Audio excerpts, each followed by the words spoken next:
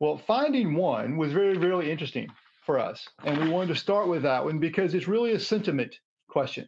It's really around taking a look at how manufacturing experts from the C level all the way down are really feeling about the state of manufacturing today. And it's kind of interesting finding in the fact that it's a bit of good news, bad news, positive, negative sentiment mixed together.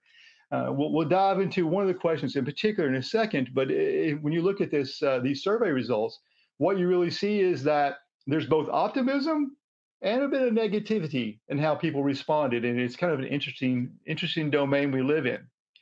When we dive into a couple of those questions, one of each, actually, one more positive, one more negative.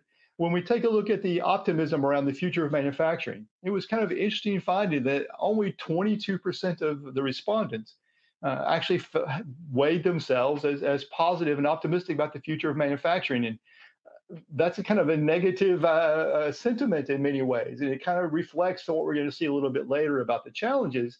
But it's a super important finding. It means that people recognize there's a lot to be done, and there's a lot to go. At the same time, however, a lot of the respondents responded very positively to the idea that, in fact, technology is actually going to be a factor in helping to overcome some of the negative sentiment. And in particular, one of the questions we asked was around its impact on upskilling workforce. And you'll see why we asked that in a few minutes.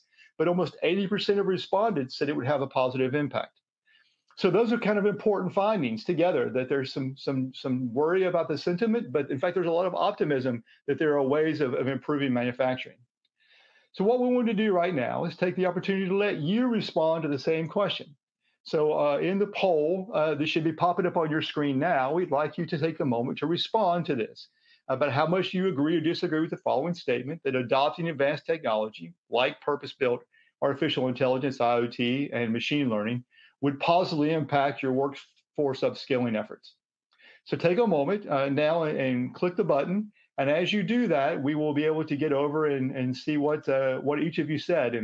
And we can see results are beginning to come in already, and they're quite interesting. Almost 67% of you had said they would have a positive impact, and 33%, changing in real time as we go. That's awesome. But almost no one saying it's neutral would have a negative impact. So that's a pretty important finding for us, and that's super, super important and pretty much reflects an equivalent to what we said. So with all of that, now I'd like to turn to our panel, and as we do that, I'd like to start this out with Preet. Preet, let's start with you. So at ARC, you do a lot of research into manufacturing sentiment and how people talk about their challenges. So do these findings, this sentiment findings, do they say anything unique to you? And as you talk to people, what are you hearing from them about the challenges, and how does this sentiment reflect what you hear at ARC? Yeah, James, at ARC as well, we try to talk to a lot of end users. We try to do similar kind of surveys to, understand, what end users are facing, what kind of challenges they are seeing. And these are the major challenges that we see in the industry today. But one positive thing is that AI and other advanced technologies, end users feel that this is going to help the manufacturing sector. And I personally believe in that. And it was good to see that, majority in the industry feel the same way. But when it comes to challenges, there are some challenges that we have been hearing about from a very, very long time, such as skills gap. That's also on the survey. We have been hearing about that from the last 15, 20 years. And then some are newer challenges like supply chain. We started hearing about that, a couple of years ago, 3 years ago, since the pandemic, and still remains a major challenge. But one little bit positive thing about, supply chain challenges is that in the past 6 months of this year, I have been hearing from end users that things are improving a little bit. It's better compared to, what was the situation in last 1 year. So I think I'm really hopeful that the next 6 months, things will, again, keep on getting better. So that's one positive thing that I'm hearing about supply chain issues. And of course, we also hear about onshoring initiatives. Government is doing a lot around that, trying to push that. We definitely see. Yeah, so we see all similar challenges. We see similar trends.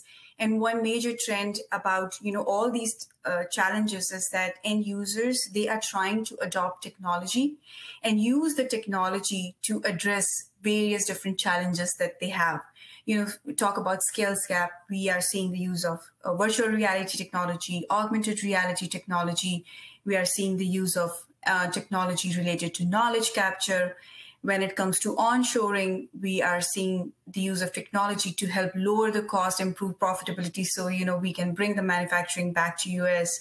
Supply chain issues, we saw a lot of end users who weren't using supply chain planning softwares. They are trying to use that and see how they can optimize their supply chain planning.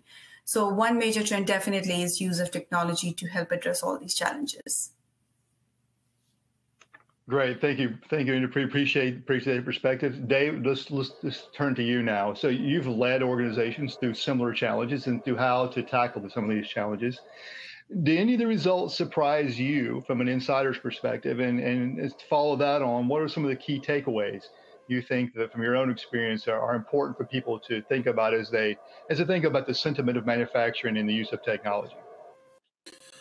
So thanks, James. I think, were they a surprise? I think the positive surprise was that people are seeing the skills angle as a real opportunity. And I think that was a positive surprise. I think some of the others may be a little bit more expected.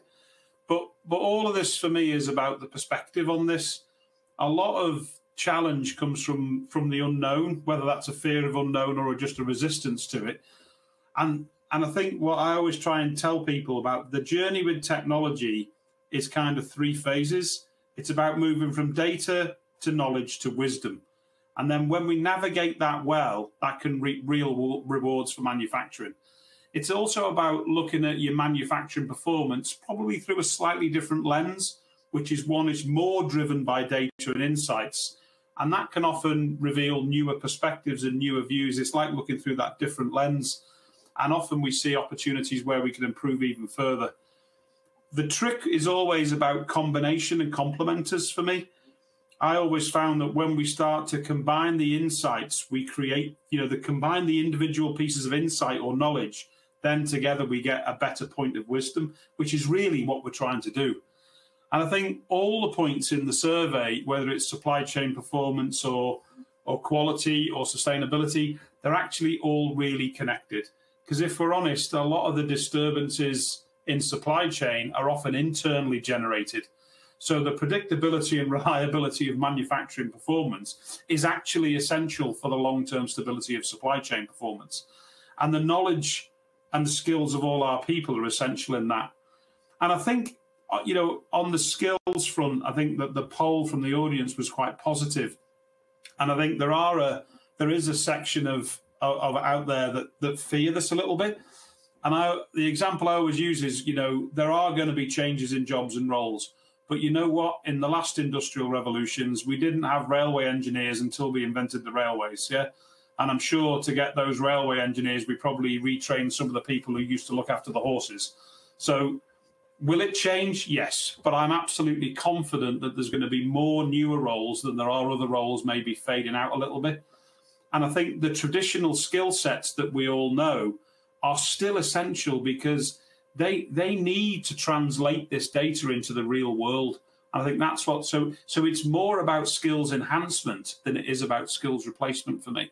When people get concerned about skills, I always say, well, are we enhancing skills or are we replacing them? And often it's more enhancement.